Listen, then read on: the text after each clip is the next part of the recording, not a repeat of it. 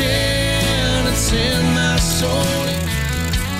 Welcome to the Salt Strong Podcast, disrupting fishing entertainment as you know it. Prepare to laugh. Prepare to get to know fishing legends in a whole new and unfiltered way. And on occasion, you might even learn a thing or two about fishing. Here's your host, Joe Simons. Like diamonds. In a funk. Hey everybody, Joe Simons, like diamonds, back again. Salt Strong Unchurched on this funky Sunday. And I don't know about you, but I've just been in a little bit of a funk this year, meaning it's just, I feel like things haven't been going my way like they were last year and even the year before. Momentum just kind of seems to have slowed, and everything just seems like it's getting harder to do in both business, personal, just a lot of different things. And I don't think I'm alone, which is why I'm doing this podcast. I'm watching the emails that come in on a daily basis from people that maybe like you that listen to Unchurched and have a question or just want to share something, get something off their chest or a prayer request. A lot of people are finding that anxiety video that I put out there on YouTube. It's got hundreds of thousands of views. I'm getting emails constantly, daily, from people that are finding that video and are dealing with anxiety. So I feel like anxiety's up, and there is just a lot. It's just crazy. It's always crazy times. I'm sure people 6 years ago said the same thing. And this just feels different, maybe just because of social media, and you're just bombarded with all the craziness that's going along with this whole political ride, in 2024, to just everything about people disagreeing on everything. We got inflation, which, is real. There's just a lot of things happening. People are getting laid off. I already have a few people that I know that have, been laid off in the last just couple of months, and just kind of uncertain times, which brings, some anxiety and some fears and some funk. And for me, I feel like, and I hear looking back, we got COVID, the whole family got COVID on Christmas, and even though it wasn't a horrible case, if you've had it or have had it multiple times, it's still it kind of slows you down, right? And it's not the way you want to kick off the year. Everyone wants to kick off the year with tons of energy and feeling good and working out and all these cool plans, lose weight and be your best version of yourself. And I don't know, it was kicking off the year with COVID was just such a downer. And I feel like we've just been digging our way out of it, at least me personally. And on the business side of things, we've just had a lot of operational things.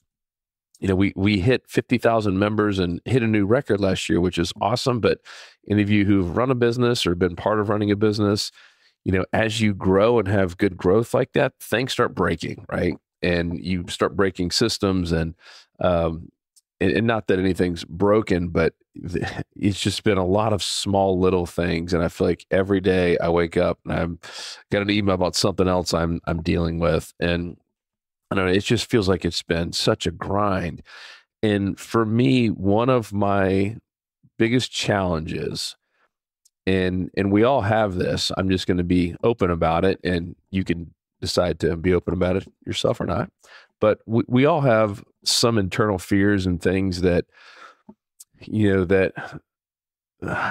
it's basically an insecurity. And for me, it's really around like losing momentum. And, I had my buddy Chris McAllister on, and he had that whole book about, there's really about 6 or 7 things that most people have an insecurity about. And for me, it really is, it's about poor performance, meaning if things aren't going well, performance-wise, and anything from sports to business, et cetera, I start feeling less loved and less worthy. And that's, it's just how I'm wired. Right. Everyone is different. Some people, it's the fear of just not being needed or not being wanted or not being loved or cared for. There's a lot of different ones. And mine just happens to be that fear of poor performance. And when we start a year like this year with just lack of momentum and things just breaking, we're having to slow down to keep fixing stuff. It wears on me. And then what I want to do personally is, guess what? I want to work harder because I just want to keep proving and getting to that point where I feel like I'm loved and I'm worthy again. and it can have a really bad impact on family life, et cetera, when I'm wired that way. And thankfully I've realized that. And that's really what I want to share today. I had an instance with my son Jackson. So he came home, and this is after hours. If it was in the middle of the day, it might have been a different story, but it's after hours. I should have been done anyways, but I'm working to make sure I'm catching up and not getting behind. So it's like 6:05 or whatever. And he really wanted to show me this new thing with this train that he built. And my immediate reaction, because I was right in the middle of something, was like, shoo him away. And like, man, I'll be there in a minute. Just leave me alone for a second. Like, that was just because of how I'm wired, right? I got to get this thing done because we're behind and we lost momentum. And I'm not feeling good, and I'm in a funk, right? And I stopped before I said it. And I think a lot of this is because of the reading I'm doing. And a lot of it too, maybe is, just from me doing these Unchurched is helping me being held accountable. And instead of shooing him away and probably disappointing him, because you could tell how excited he was like running over, screaming at me. I took a deep breath and I stopped what I was doing and just gave him my full attention.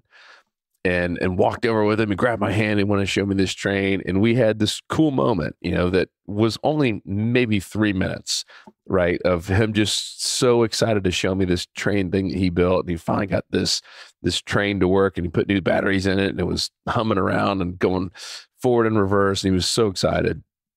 And then that was it. And, then he went back to playing and completely forgot I was even there. But he was so excited to show me this. And that was a cool moment for me.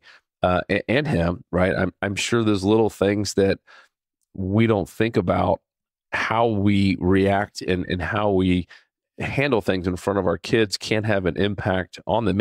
Maybe he might have been wired differently as an adult because of how his parents treated him, right? If we just completely ignored him, maybe he now has that fear of not being loved or not being, I'm just throwing things out there. But anyhow, that was a cool moment. And I learned right then and there that I can be in a funk. There's going to be times where things don't go well, right? I've even got another friend who just lost a family member. You can't really control that kind of stuff. The one thing you can control, however, is your attitude around it and how you're going to behave and how you're going to treat people around you, right? Because I have every right, I guess, if you will, to be in a funk and just be mad and be grumpy and shoo away my kids and not want to talk to my spouse and just be in negative all day long because of it. Or I can choose to not let it bother me, put the funk on the side, on the business side of things, leave that there at my desk, and then just go be an awesome husband or an awesome father outside of it. And that's what I've really chosen to do. And even though we're in a funk a lot of times, I'll get a little bit more stressed out when we go do some of our videos. Cause like, all right, man, we need this video to work, need this one to make a big impact. And sometimes I'll get a little bit uptight about it. And I really just sat there and prayed. I had an hour and a half drive to go meet Luke where we were going to go fishing and doing some filming. And I was getting a little bit uptight about it. And I just said, you know what, God, just let me have fun out there today. That was my prayer. I was like, just let me not care. Let me have like childish fun. And I did. It was amazing. I went out there, even Luke, he's like, man, that was pretty funny. What were you up to? Like, you're a different person. And I was like, man, I just said I want to have fun. I don't care. And we did everything in one take. There was, normally if you're stressed out and this, if you've ever been in front of a camera, how to do anything that's important and you're stressed, like you get uptight, you stutter sometimes and you take more than one take. We certainly do. And I just went up there and had fun and things were just rolling off my lips and I was just laughing and we were joking. And it was a really, really, really fun little episode there. And it was just reminding me how important it is to, even when you're in a funk, because I still feel like I'm in the funk. And this all just happened in this past week. And I still felt like we were just digging our way out and trying to get momentum again. But the cool part is, even that day, I felt like we gained a little bit of momentum back. We're not where we want to be. But it certainly felt like we gained a little bit of momentum, and that the small things that just keep happening. Like I said, you know how it is when it rains, it pours. It just feels like every day there's something else. And I'm quickly learning that, let these things bounce off. They're not that big of deals. I'm probably not going to remember any of them in a year from now. right? That's another kind of litmus test that I always ask. All right, I know this is stressful. I know this is super frustrating and irritating because it's preventing me from doing what I want to do, which is go out there and build momentum and, be in front of the camera and do the fun stuff that I like doing as the CEO of Salt Straw. And instead of stuck in operation stuff, which I absolutely hate, but I'm getting dragged into it because there's so many little small things happening. I'm like, but am I really going to remember this a year from now? Am I going to remember this 6 months from now? It's just probably not. So why let it bother me? Why let it ruin my family life or that experience with Jackson? I remember my grandfather, my mom's dad, three daughters. My mom's got two sisters, and they still, he's passed away many, many years ago, but they still talk about every memory they've ever had with him. And, they went through a lot. I mean, he was, he never made a ton of money. And so, and with three girls and all, I can't even imagine all the things that he had to go through. And his, wife didn't work, and there's a lot on his shoulders. And not once did they ever see him stressed. Not once did they ever come to him and he shooed them off. They literally said that, like, he would literally, if he was in his chair, his office chair, he would stop what he's doing. He would swivel it over and look them right in the eyes with a big smile. And he's like, "What? Tell me what's going on." And he would give undivided attention. Wow. So special, right? That all three of his daughters, who are now, 70 years old, still, that's their only thing they remember about him in terms of attention wise. And anytime they went to him, no matter what was going on in their lives, and they had some stressful times. I mean, over that time frame, I mean, they went through a lot of good times, bad times, times where they didn't have much money at all, and they said no matter what, he would stop what he was doing and looked in the eyes with a big smile, give him full attention. They never saw him stressed, never saw him angry, never heard him curse a single time. And I got to experience, I guess he passed away when I was 16, 17. And I don't remember ever seeing him stressed or upset. Actually, he was upset one time when I was late for tennis, but I really never saw him stressed. And same deal. If you wanted anything, if you asked him a question, he would turn around and you had his full undivided attention. And I struggle with that. Like I said, thankfully it hit me right when Jackson was calling my name, and I saw the excitement on his face. But so many times I've like, shoo, wait, I'm working on something, right? Or some of us on our phones, right? I've seen myself do it. I've seen other people do it. I've seen my wife do it, where we're in the middle of a text or something, and kids are grabbing on our leg and we're like, shoot away, and not giving them our undivided attention. And I wonder what that says. And I wonder what that tells these kids. And I wonder what impact it has on the long term. I guess we'll all find out. But the good news is we have a choice. And anytime that we're in a funk, if you're in a funk, kind of like me, where you feel like you've just been digging out all year long to get back to where you were and to kind of get momentum back again, or if you've lost your job, or maybe you got a health setback, or someone in the family is ill, or dealing with kid issues or whatever it might be, or spouse issues, just know that you still have a choice on how you're going to perceive everything and how you're going to look at everything else. I don't think we should just put rose-colored lenses on every single bad thing that happens. There are bad things that happen. There are things that are tough. There's things that cause some stress and anxiety, and there's some things that even cause some suffering and some pain.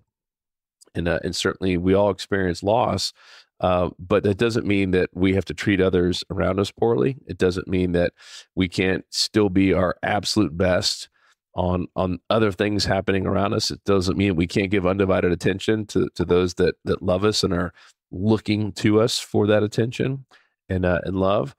And it certainly doesn't mean that we can't just choose to be happy and have fun. Those videos, I don't remember having that much fun in a really long time, which is kind of sad. But in terms of like business videos, we really just were having fun and joking. And I'm pretty sure those videos will probably perform pretty well, just because the viewer could probably see, hey man, these guys are just having fun out here in the water.